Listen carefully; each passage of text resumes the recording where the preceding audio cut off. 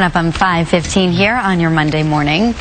That's case of the Mondays, right? A little bit. Sleepy Mondays. Liz is also a little bit upset. She now hates the state of Kansas, apparently. Why?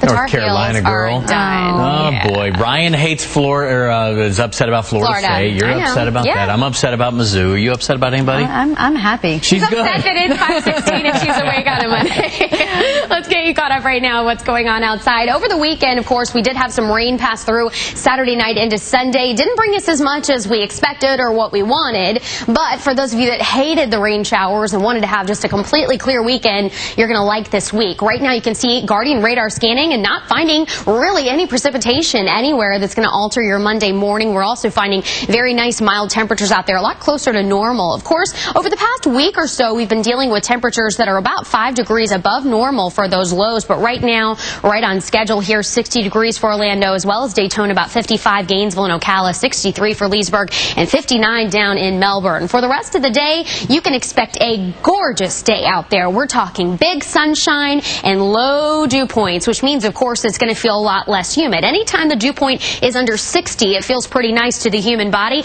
And you can see there, we're under 60 pretty much all over our viewing area. Today's not going to be a very windy day for most of the interior sections, but for the coastal regions, you could see some gusts today between 15 and 20 miles per hour, so keep that in mind. Right now, most of our winds are really steady. 7, of course, for the Sanford area, 3 for Kissimmee. Calm winds right now in Orlando, but tomorrow, most of us will get some of those winds in advance of that cooler air moving in from the front. This morning, you can see here, 59 degrees for that bus stop forecast. Many kids returning to school after spring break. I know.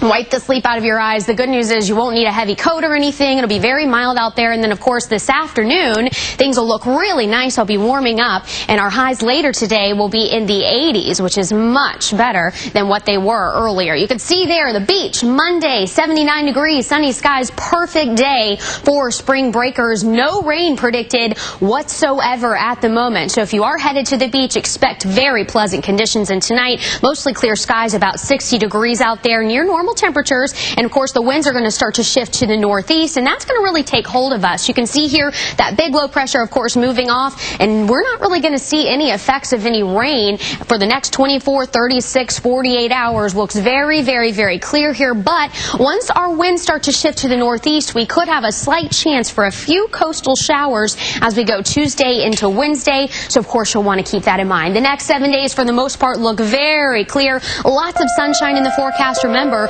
breezy there on Tuesday for the most of us. Today, just breezy for the coastal regions, but overall, looking great. We could have a storm system move through Sunday. We'll talk about that a little bit later. For now, here's Ryan Harper.